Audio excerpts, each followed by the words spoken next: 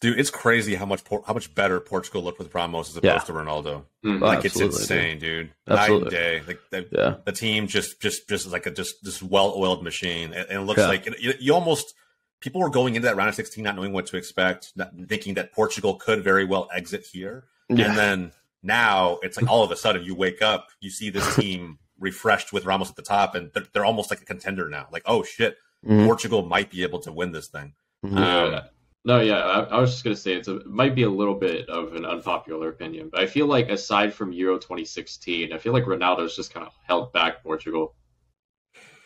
Like 2014. Well, in what way?